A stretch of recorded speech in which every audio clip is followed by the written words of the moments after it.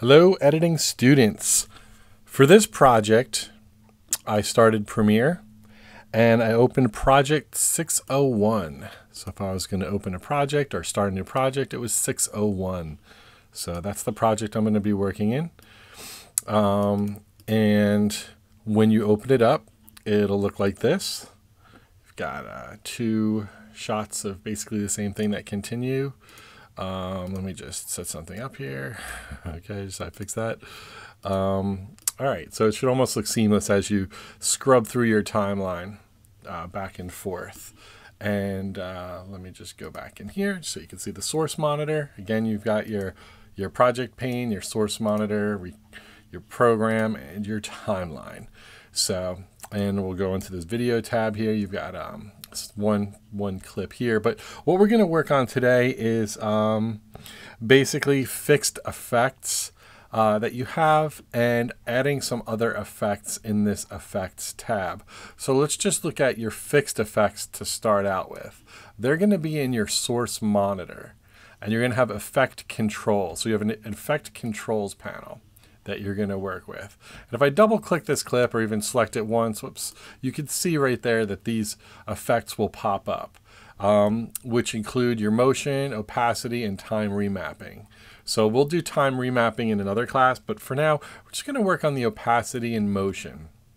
And I just want to take you through these and also note over here in the source monitor that I'm able to scrub around in that source monitor area, which is technically the effect controls panel, and scrub around, and you can see how it affects my playhead in my program monitor and in my timeline.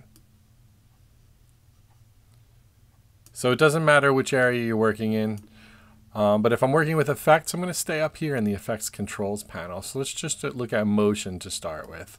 When we drop that down, we have position, scale width, rotation, anchor point, anti-flicker, filter. You get a couple of options here to play with that are, again, these are fixed effects that are on every segment that you put in the timeline.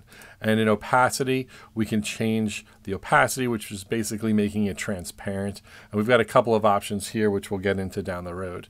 But if we were going to change, say, our scale option of this, we could just go into scale. We can hover over the number and just click back and forth, and it'll make it smaller and bigger. We could also open up the scale and drag left and right and change that scale as well, just to change the size of stuff. So what I want to do is actually in this, we're going to keep it at 100% for now. Later on the next little mini tutorial, I'm going to go in and we're going to work with some other options in here. But I just wanted to show you these fixed effects. And again, here's the opacity, making it transparent, and there's nothing in the background, so it's just going to be black. So the first effect I'd like to drop on one of my segments is, say, a black and white effect.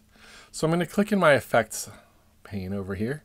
And I'm going to look over, I've got some video transitions, effects, presets, blah, blah, blah.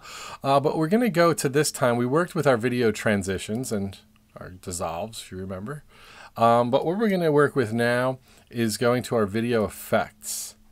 And you've got a lot of options in here. And in each drop down, it gives you more options. And if you wanted to add one of these effects to a segment in a timeline, all you need to do is click it, drag it, and drop it. So what I'm going to do, though, I'm going to do something simple that mostly, most people would pretty much use, which would I'd say black and white. So I'm going to do a search. I'm going to black, and there it is right there. So I can quickly search up in this field for an effect or something I'm looking for, and it'll kind of filter through and show me what options are available to me.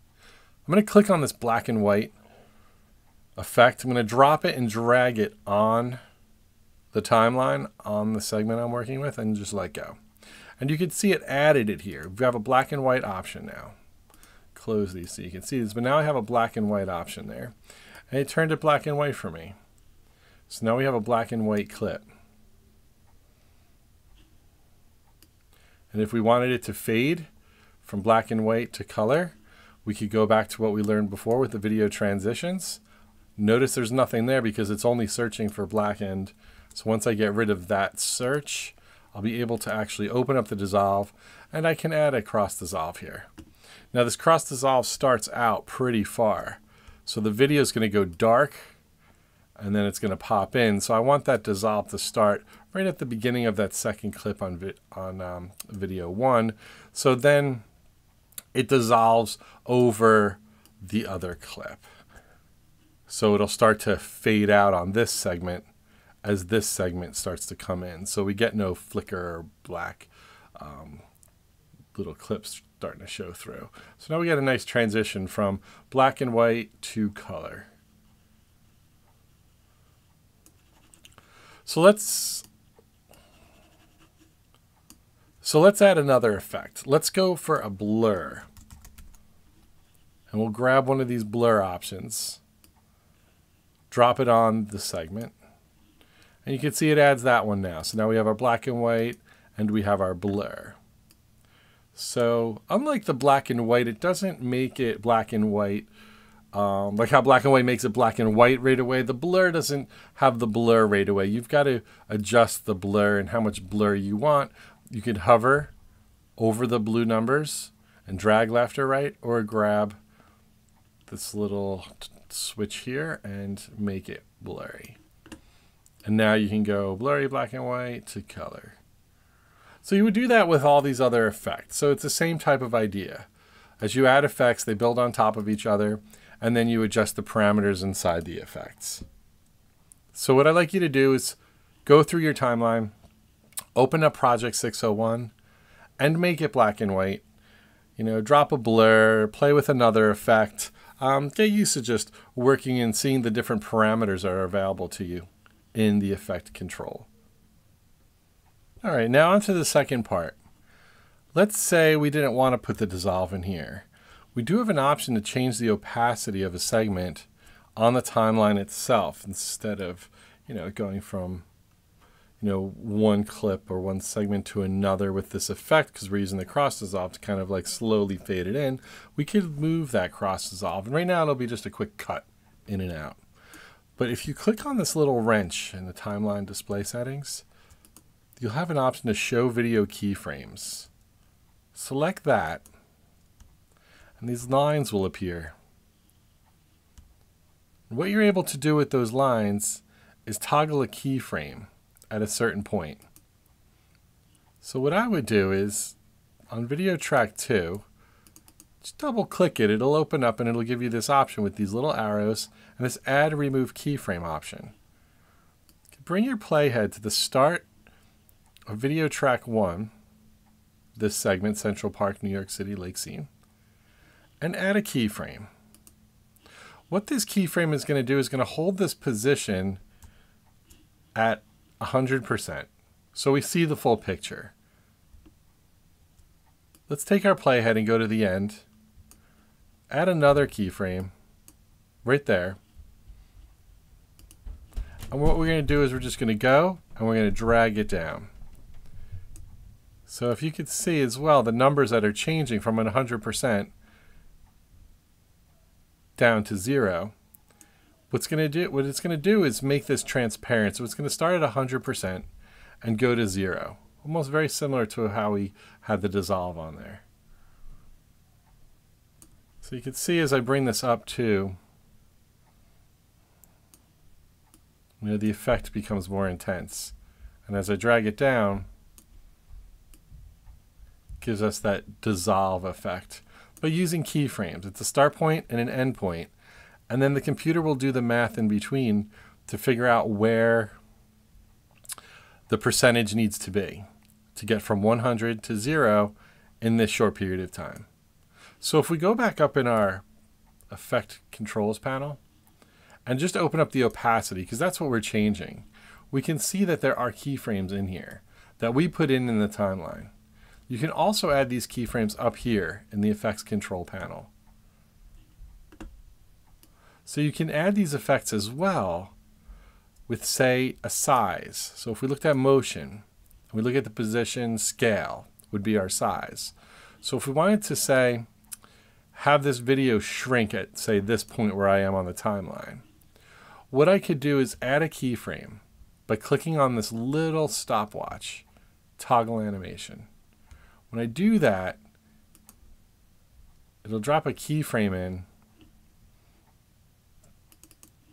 Let me just go back here real quick. It'll drop a keyframe in on the position that my playhead is on. And then I could scrub forward a little bit.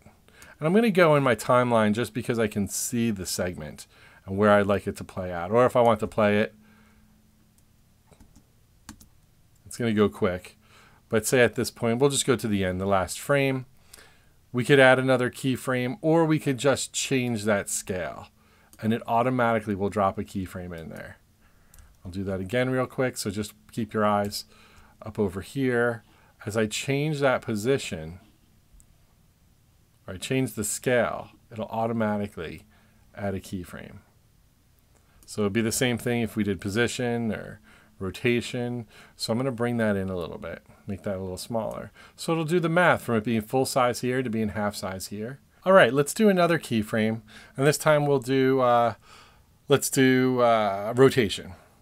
So I can put it in the same. We'll put it in the same place, and these little arrows right here will jump back and forth to your keyframes really quickly. These little arrow options right here. So we'll drop another one. So rotation. So let's click a keyframe in there, and we can jump to the other one. And then what we'll do is we'll rotate this. You have a little option for like a little wheel here as well. But you know, we'll rotate it 100 and here. We can even click on it and type in 180 degrees. So we got 180 degrees. So it goes upside down. So now what'll happen,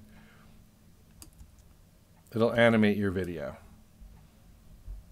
Again, just by putting in these keyframes. And if you need to move a keyframe, you can click it and move it. So if you wanted that to start earlier, you can move that keyframe earlier. You could select keyframes and delete them. You could select groups of keyframes and copy them and paste them to, say, another segment on the timeline. But the idea behind a keyframe, it's a start point and it's an end point. And then if we wanted to, we can put a keyframe in the, in the middle here too, and say let's go back the other way. Let's have it spin around the other way.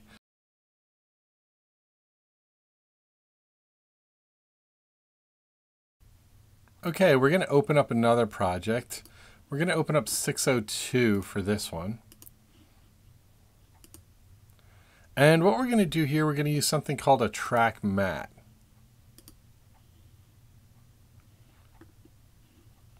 And the idea behind a track mat is basically creating a transition in some other program, say After Effects, usually utilizing Photoshop, creating your own custom kind of transitions. There's a lot of these transitions you can find online as well and add them to your videos. So the goal here is when we go to this shot of this park, we're going to actually do a special transition to this boat. It's something that doesn't exist in these video transitions, but we're going to create it based off of an effect that was already created for us. It's called an animated track mat. So it's going to be already in your folder labeled video. And I'm just going to play it so you can see what it does. So the transition, if you can imagine, is going to go from this park scene to this boat scene, and it's going to have this effect transitioning over it. But you're not going to see the black and you're not going to see the white. It's going to break apart in here, kind of like that little pattern. So the way that this works is that you need to first add an effect to the segment. So the segment effect that we're going to use, it's a track mat key. So we'll go to the effects and we'll go to track mat, and there we go. It pops up right there. Now I don't want to apply the track mat to the entire segment. I just want to apply it to the part of the segment that is going to have the effect, because if we apply it to the entire segment, it's just not going to work out right. So what we're going to have to do, we're going to have to cut this segment in a little bit of a, in half. So what we could do is, well, let's just grab the razor tool for now. We'll hover over where the playhead starts at the next frame. And then this way we've got this option to just have a separate piece of video here to work with. So the scene up to this point is fine, but here's where we want that effect to take place. So what I want to do is actually put this effect on top of the central park option. I'm going to zoom in a little bit. So I'm just going to grab this. You can notice there's no audio here. That's why there's no audio here on your track indicators. So I'm just going to grab this clip and lay it over the top. And the way that it's set up for us, it's perfectly set up already for the length that we need. So we've got video track 1, video track 2, video track 3, and all these layers. And of course, on our top layer is the animated track mat. That's what we're going to see. If I was to turn that off, we'd see what's underneath it, and so on down the line. We want to keep those on. So what I would need to do now is actually apply the effect not to the track mat, but to the segment below it.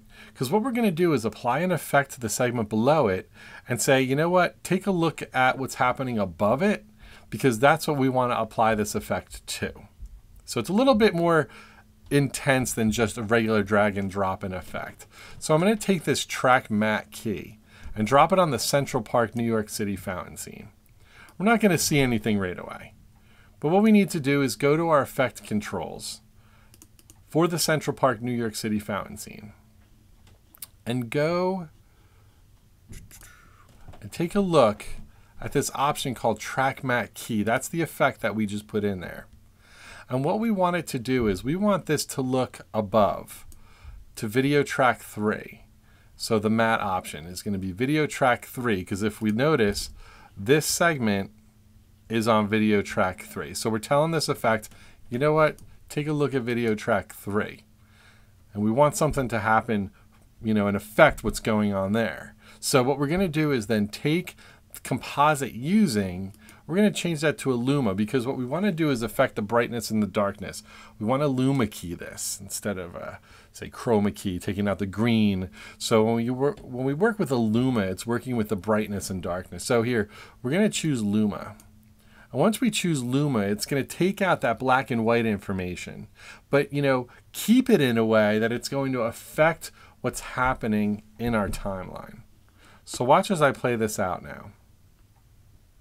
That effect has been added to the Central Park New York City fountain based on the animated track mat.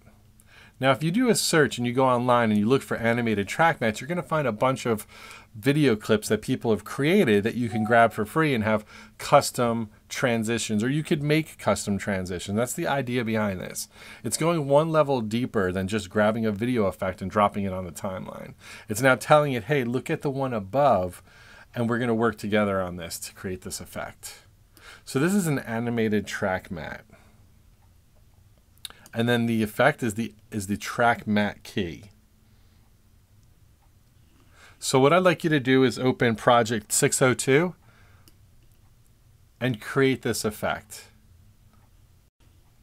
All right, for the next project, we're going to do project 603. So we'll go to File, Open Project. I'm going to choose 603.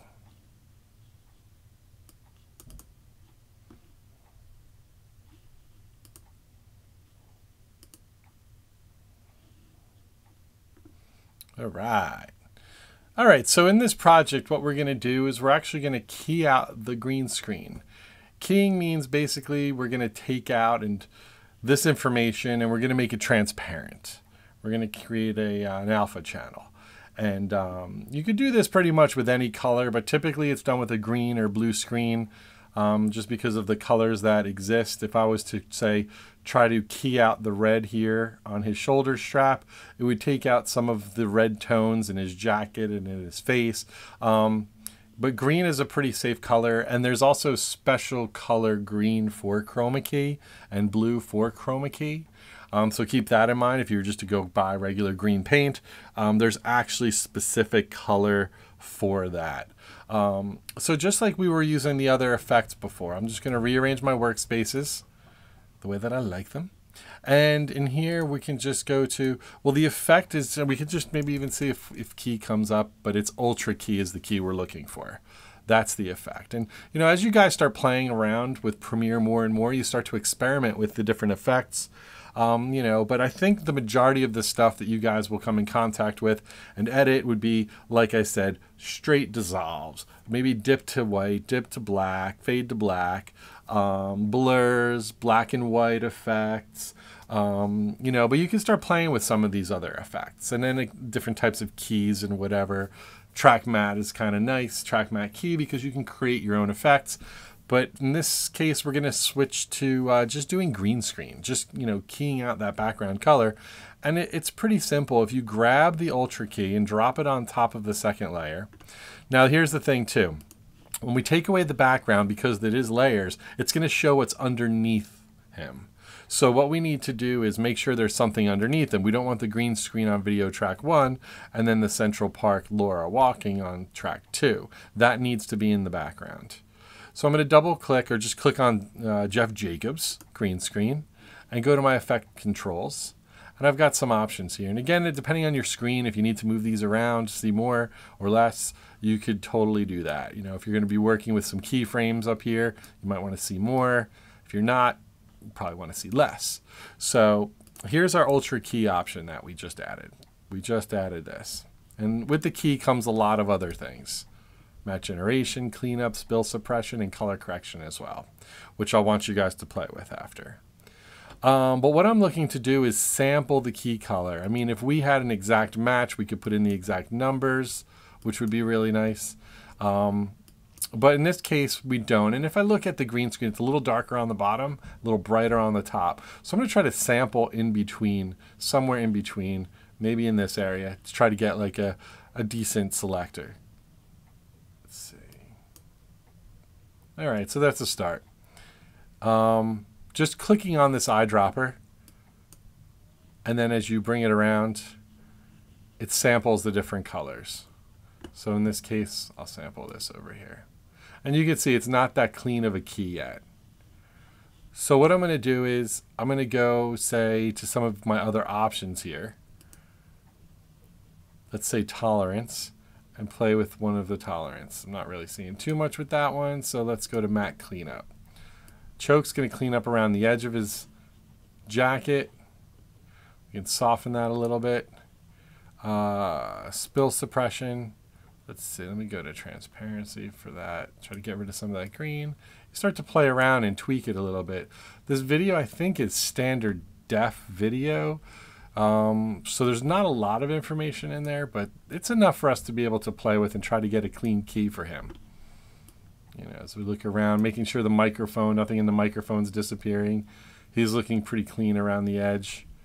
You know, you just kind of scrub through too to see, you know, if you're seeing anything that looks pretty bad.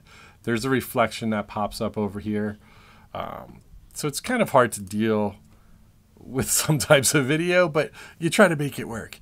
And let's just go down spill, just so you know, anything spill, if there's green bouncing off of the green screen onto him, that tries to work with it as well to try to get rid of some of the green that you might see spilling on somebody. Luma, again, it's going to deal with the brightness in the dark areas. You can actually see in this bottom corner, as I change the Luma options, gets rid of some of the dark areas. We could mess with the saturation, you know, take it out, make them black and white. We can mess with his hue, change them there, and then we can also change, you know, making them brighter or darker, kind of like you guys remember, I think, the iPod commercials back in the day, something similar to that.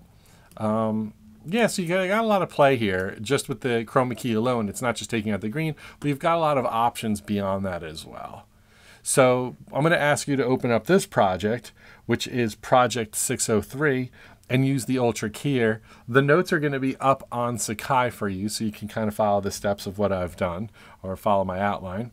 And yeah, so this is probably going to be one of the projects that you're going to have to submit as well. So just a heads up on that. So enjoy and have fun.